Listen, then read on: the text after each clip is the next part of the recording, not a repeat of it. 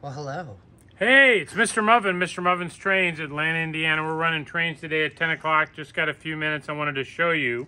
We have a ton of engines in from both MTH and Lionel for the Fairbanks Morris Company. Now, Fairbanks Morris still exists. They're in Beloit, Wisconsin, and they're a defense contractor. And they made diesel engines. They made switchers and road switchers. So, just recently, we received the road switchers. I'm sorry, the switchers. They have the end cabs, so the guy can drive backwards and see where he's going. This is the Milwaukee version. This is called an H15-44. The H stands for hood, 10 stands for 1,000 horsepower, and the 44 stands for 2 four-wheel trucks, H10-44s. Okay, then after those, the Fairbanks Morris made H15-44s. Guess what the H stands for? Hood, 1,500 horsepower, four-wheel trucks, right? 2 four-wheel trucks. And this is a road switcher. The cab's moved forward, so it's used out on the main line, right? And there we got, let me count, 1, 2, 3, 4, 6 of these. So this is the Monon, my favorite. Oh yeah, Fairbanks Morris started making these in 1947. They only made about 37 of them, I think. And just a few railroads bought them, and they bought one of each.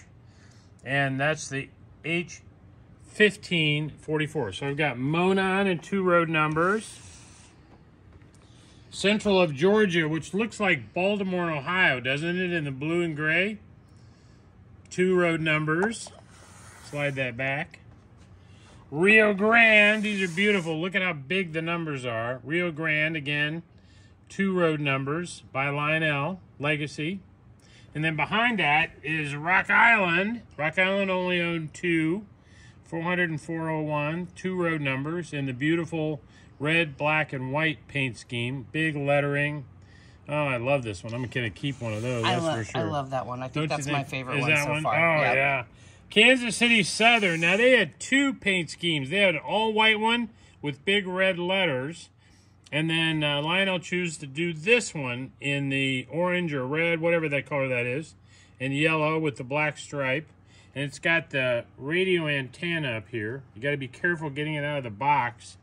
You don't bend the antenna with the ribbons. And then Union Pacific, here's the 6th one.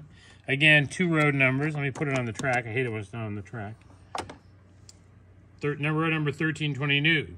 Now, these H15-44s, they didn't make it very many of them.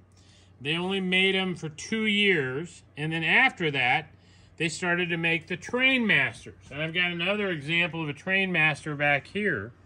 This is an H16-44. H, again, stands for hood, 1,600 horsepower, and 2 four-wheel trucks. Oh, wait a minute. Those are 6-wheel trucks. So this would be an H16-66. I don't remember what number it is. Holy cow, there's a box somewhere. But that's the Trainmaster. So Fairbanks Morris, Beloit, Wisconsin, H10-44s, H15-44s, and whatever the heck those are, Trainmasters. They're available at Mr. Muffin's Trains. I'm going to run some today, so watch our video, 2 o'clock live on YouTube and Facebook. Oh, thanks for watching.